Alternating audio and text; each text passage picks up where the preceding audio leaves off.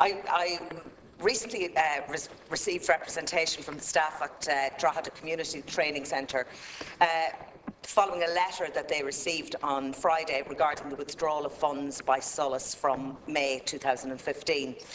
This news came as a shock to the staff in the training centre, and they were unfortunately given no reason as to why the funding will be withdrawn next year. The chairperson of Drogheda CTC received this letter, as I said, on the 8th of May, which, if I may just refer to it, it says in accordance with clause 25.1 of the agreement, we hereby notify you of our intention to terminate the agreement. This clause provides that any such notice must be given not less than 12 months in advance of such termination. Accordingly, unless terminated earlier pursuant to clause 25.2, the agreement shall terminate on the 8th of May 2015. So as you can see, there was no actual reason given. Community training centres in partnership with Solace provide important training for early school leavers and have a strong presence in the local community. These training centres provide an avenue for young people to achieve personal and work-related skills. The foundation this training centre provides has enabled thousands of young people to achieve goals that might otherwise not have been possible. In speaking with staff from Drogheda CTC, I can attest to the passion and commitment that they have for work. And Minister, I can tell you they are devastated by the news. The Drogheda CTC have provided an excellent service for 30 years, and I sincerely hope that we can find some way in which this can continue. Minister, I know you are well aware of the importance of these centres and the links that they provide in the training process, so I would ask you that you would address this situation immediately, as this will have a very negative impact on the local community and, most importantly, I feel, on early school leavers. Thank you.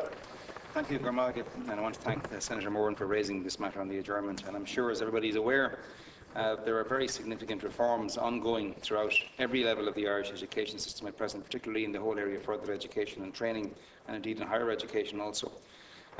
We're slowly but surely moving towards a closer alignment to the labour market based on evidence from all relevant stakeholders, including employers, learners, the unemployed and international best practice. And just 2 days ago, Minister Quinn and I launched Ireland's first ever further education and training strategy and set out exactly the route for all learners, irrespective of their existing skill set and their existing levels of attainment, to be able to access a very high quality and very meaningful further education and training opportunity.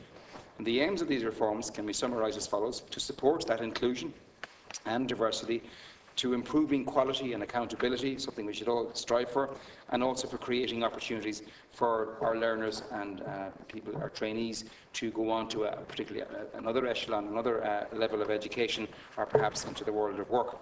So it's my department's objective and ambition to create a strong, a relevant and coordinated further education and training sector through structural change, which involved a number of reforms.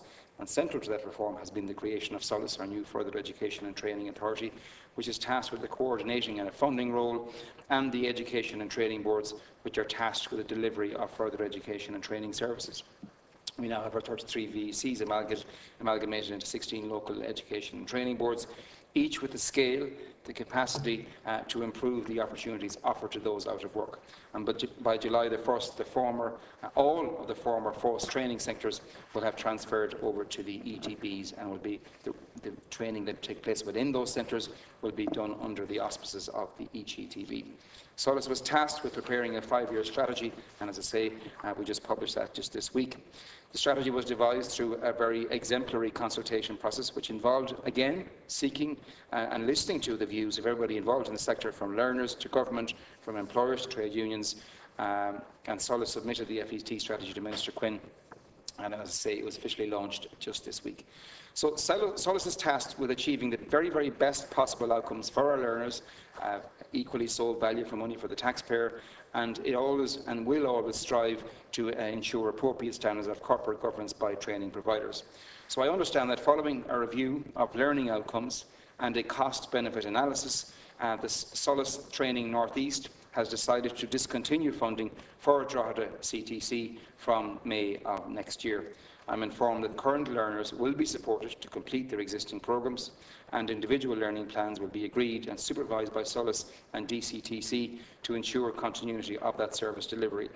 And early school leavers which were the main cohort serviced by the CTC, who would normally have been referred to the CTC, will receive priority referral to access other suitable training programmes in the Drogheda area. And so the intention that over the next 12 months, the Louth Meath Education and Training Board, including Solace Training North East, will engage with all relevant stakeholders with a view to further enhancing provision for early school leavers in the Drogheda area. And Solace and I would like to thank the staff and the Board of Management of the Drogheda CTC for their service and professionalism in dealing with these matters. Thank you, Minister. Question, Senator. Yeah, thank you. So if I'm to understand correctly from this, it's following the review of the learning outcomes and cost benefit analysis. This is why they're being moved. So all of the students, if I could just ask that are there, the trainees that are there, will be moved. That's a guarantee, or they will finish their courses there, those of them that are there. No student disadvantaged in any way by this closure. Okay, and they will have the same access to the same courses and the exact same courses. And can I just ask you, Minister, about the staff? What will happen to the staff that are in Drogheda Training Centre at the moment? I'm not aware of the arrangement that has been made for the staff, but certainly I will speak to Solace and speak to the local ETB and provide that information for you. That's brilliant, if you get back to me. Yes, that's great. Thank you. Thank you, Minister. The House stands adjourned until 10:30 tomorrow morning.